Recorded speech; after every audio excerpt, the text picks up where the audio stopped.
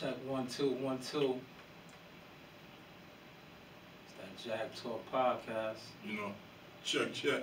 Nah, we can't hear that shit back. They can only hear it in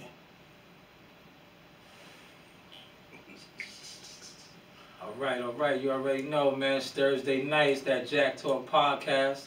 I'm gonna let my brothers introduce themselves real quick. You already know, man. It's Jackal Just Cause, AWD approved. One half of Jackal Fitness. Jack's a flat team spent, so it don't make sense. Yeah, this is Sweets. You know who it is. It's your boy T in the building, back again. Alright, you know, we gonna start it off, but first we're gonna have a moment of silence for HBO boxing.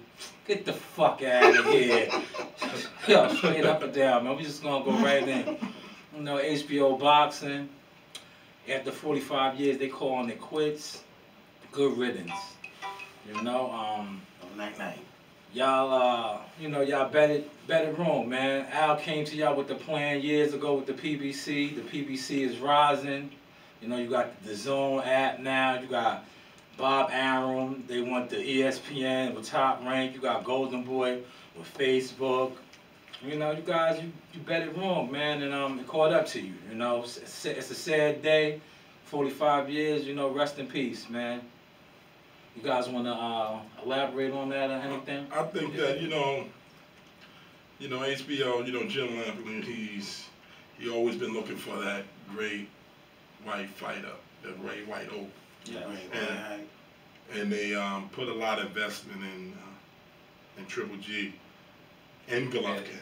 And the Crusher. And Yeah, the Crusher. Sergov. And then it failed on them. So once them major, who they was blowing up, they only had two fighters they was blowing up. So everybody else was pulling away. Favoritism. They wasn't getting the same love those other guys was fighting. There you go. See, you know, and that's part of what happened. The bias. All the bias commentary got everybody sick, man. Yeah. I caught up to him, man. Al Heyman came to them years ago, but they didn't buy into the PBC. Yeah. I bet you wish you bought that stock now. You know, it is what it is. Yeah, definitely. You know, they've been matchmaking for so many years, so they thought that they didn't need, you know, other fighters, you know, and it just backfired on them, you know. You need more than two fighters, though. Cherry picking matchmaking. You get comfortable in your ways, and sometimes you just don't change with time. This is a prime example of that. Yeah. We just had a big fight over the weekend. We're gonna go right into that, man. Anthony Joshua, he defended his title. Quite frankly, you know, I told him he was coming for his head today, man. And the brother was stiff. He was moving very robotic out there. He got rocked in the first round. And truthfully, it wasn't impressive to me. I was just about to say I was not impressed. No head movement, no feet movement. All I seen was a jab. It was a jab fest. He was like both game plans was kind of weak from both fighters. That first round was rough for him too. That right uppercut, left hook. He wasn't good, man. Basically, he was looking like a stiff weightlifter out there. You know, like you could tell the brother's he's a weightlifter. He's not a big calisthenic dude because he's stiff. You know, he put me to mind of, you know, a throwback fighter, go way back, but he poor kid named Frank Bruno. Yeah. They, you know, same. no athleticism, no nothing. They just, you know, a hard fighter, punch hard, but they don't have no athleticism. Yeah, you know, same.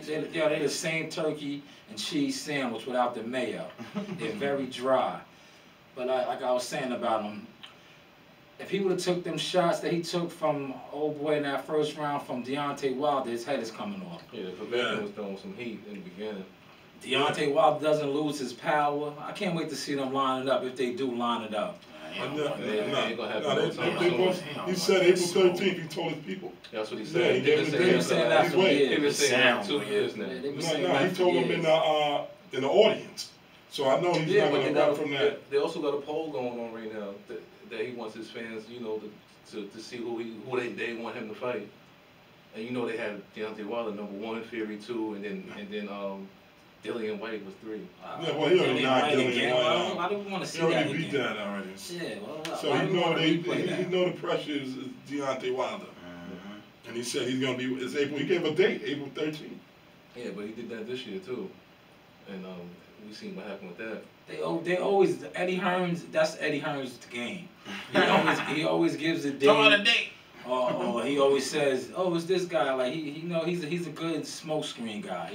He plays that smoke screen. You know, Eddie. You know what it is with Eddie. I think that when he know he got a fighter that is good, is good. Like, you know what I mean? That he knows that is ready to pull. But I think he feels some type of way with Anthony Joshua. I don't think that he feels that Anthony Joshua. He looks